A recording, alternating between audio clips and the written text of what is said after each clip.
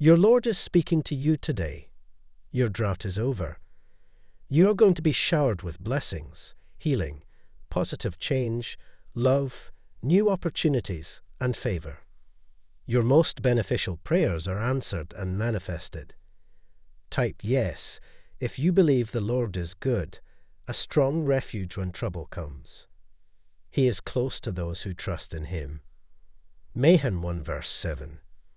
Go to Jesus so he can make things right.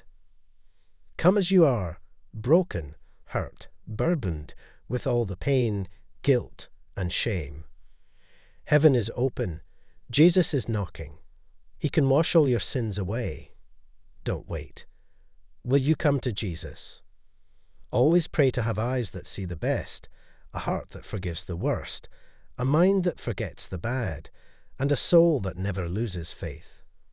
God is saying to you, you're not reading this by accident. You'll wait, you'll pray, you'll get frustrated, and you will question everything. Abundance, money, success, love, wisdom, and joy are manifesting into your life right now. Prosperity is your normal state of being, and you are living it right now. You are attracting love, success, and happiness right now. It is well with my soul. The surest thing that I can say when all else is uncertain, when well is not a word to describe anything else about me, my soul remains well. Because you hold it in your hands, because it is secure in you, because you paid for it, because you pour out your grace like a healing balm upon it. So surely I can say, because of Jesus, it is well with my soul. God is telling you today that he will still bless you in spite of your errors, failures, and delays. I'll continue to heal you. I'll continue to work to make that dream come true, because God will take care of the rest if you take care of yourself. Let these words strike a chord within you. Your chances will present themselves, and they'll do so quickly. The blessings contained inside are for yourself. Today, God is speaking to you. God is warning you that a former acquaintance is returning with the purpose of getting along with you once more.